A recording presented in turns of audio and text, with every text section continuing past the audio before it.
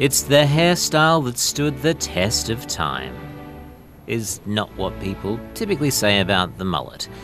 And they do say a lot of things. They're amazing. I don't feel great about mullets, to be honest. Yeah, not a huge fan. Definitely like to see more of them, yes. Mullets are interesting. They're just a beautiful expression of hair. Hi, my name's Aaron, 21 years of age, and I'm a Jeep rocker from Blacktown. The mullet had a relatively brief but very bright 15 minutes of fame in the 80s and early 90s. So we're leaving it a little bit longer down the back because Aaron likes to have this hanging out the bottom of his helmet, making him look a bit cool when he's riding his bike, I guess. And it felt like anyone, who was anyone, had one. Even my sister. And my mum.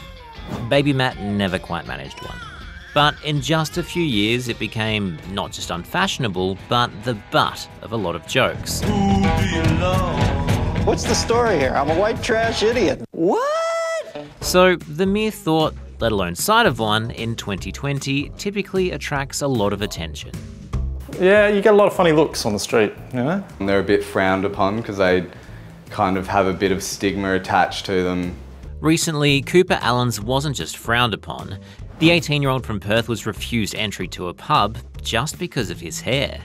The Western Australian Premier leapt to his defence. Oh, I just encourage people with mullets to rise up and rebel against these extreme rules pubs are imposing. I think you should be free to have a mullet. And so did a lot of others. It's pretty disgraceful, to be honest.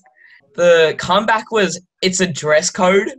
And you're saying a mullet is a dress code? Like, that doesn't even make any sense. I can't believe it. So, is it time to rise up and rebel? Maybe we don't have to. Because the mullet's already earned an important and official place in our history. The Oxford English Dictionary defines a mullet as a hairstyle worn especially by men in which the hair is cut short at the front and sides and left long at the back.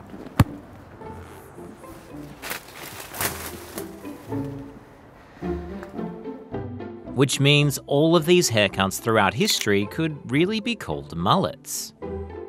But there's speculation the look goes back even further, and proved rather useful in prehistoric times.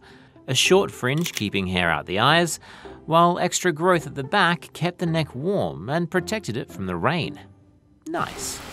There are also Greek statues that date back to the 6th century that are a little mullet-y, while ancient Roman chariot races rocked them too. But the term itself didn't come onto the scene until much more recently, with the Beastie Boys song Mullet Head in 1994. With the band.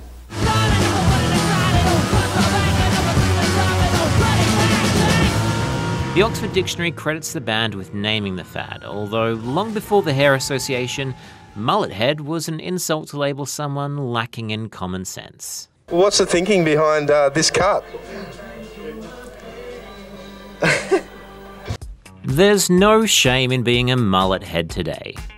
At least according to Tom. All the best parts of having long hair, but it doesn't get in your face. He enjoys them so much, he's even making a book of photos devoted to the mullet and the people who wear them.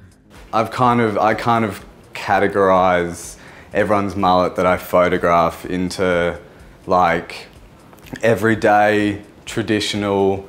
There's the skullet. Nick's agreed to appear in Tom's book and was pleasantly surprised when he first took the mullet plunge. Now I know what it feels like to have a mullet, which I didn't know before. Do you think you look good with the mullet? I think it kind of suits me weirdly. Yeah, didn't expect that.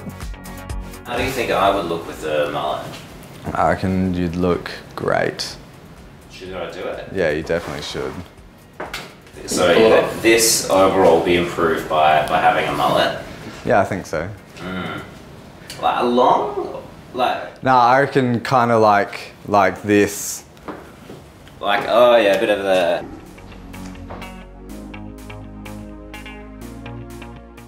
Look, I'm not convinced, but a lot of people are. It's not really a hairstyle, it's more of a lifestyle. Every year, mullets line the streets of Kurri Kurri in New South Wales. People come from around the country and the world, all to prove they have the best mullet. So Mulletfest began as an idea to save the hotel. We wanted a good, clean, fun tourism injection. It worked, and Laura thinks it's helped improve the mullet's social standing too. It's actually okay to have a mullet because I think for a long time they really were put down, I guess. Whereas now, you know, it's totally acceptable to have a mullet in all walks of life. It's even creeping its way back into pop culture. This is Miley Cyrus's 1993 smash hit, Achy Breaky Heart. An even bigger hit, that mullet. 27 years later, this is his daughter, Miley. Yes, she's playing to a lot fewer fans, no fans actually, but that's because of COVID-19, not because she's not famous. She's very famous, very popular. Anyway, that mullet is just bang on. Whether you want to use it as inspiration is a completely different story, but there are plenty of mullets out there to pick from. Look, maybe we'll never see one quite as luscious as George Clooney's, but hey, we can all try. Hello and thanks for watching. If you'd like to see more great videos here that we're making at BTN, please hit subscribe and consider liking.